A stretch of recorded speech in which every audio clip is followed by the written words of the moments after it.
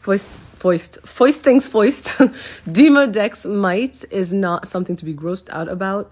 By the time we all turn 70 years old, 100% of us have Demodex mites living on our skin. Approximately 80% by the time we're like 55, 60, and 60% in our mid 30s or so. I'm pretty sure he has a couple of mites on his face. So how do you treat it? Benzoyl peroxide, believe it or not. Get Panoxyl, let it sit on your face for 5 minutes. Do this a couple of times a week, and you will see that you will feel less irritated and get less pustules overall.